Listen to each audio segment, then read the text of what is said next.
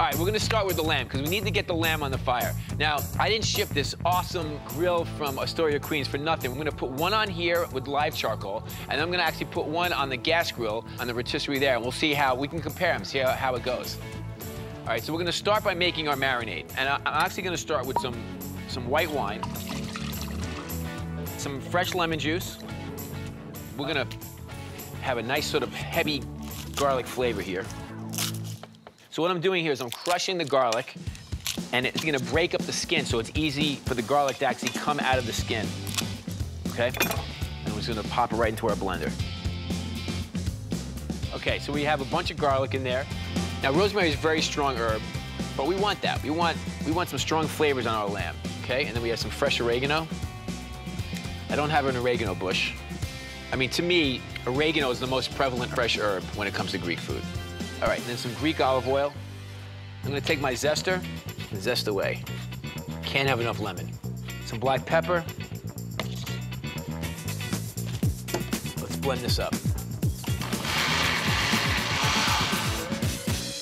Okay, so I'm gonna take half of it and marinate the lamb, and then save half of it and baste it while it's cooking.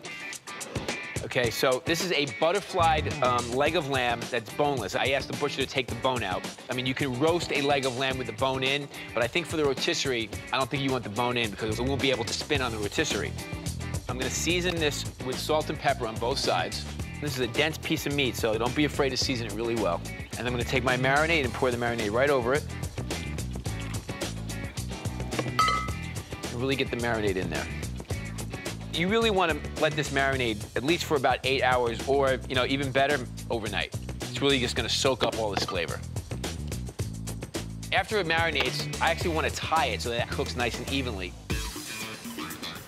Okay, so first of all, just want to make sure it's, you know, nice and uniform. And then we're going to roll it up like a log, just like that. Okay, I'm going to start by going underneath it here and then just sort of creating a foundation knot right here. All right, and then we're just gonna, I put my finger in here to create the spacing. There we go, just like that. Okay, that's what you wanna see. Let's get this on the rotisserie. So it's nice right in the middle. Just clamped it on both sides, and now this is gonna spin. Just make sure you keep you know, adding charcoal so that it gets nice and hot. All right, I'm also gonna do one on the gas grill. So again, we're gonna start with the clamps. All right, put this on the gas grill. All right, there we go. Gas, charcoal. New school, old school. Both are the same lamb, so we'll see what happens. So this took about 2 hours to cook. Then we let it rest right on the rotisserie there. Just has a really beautiful crust on the outside from all the basting. And you want to slice this very thinly.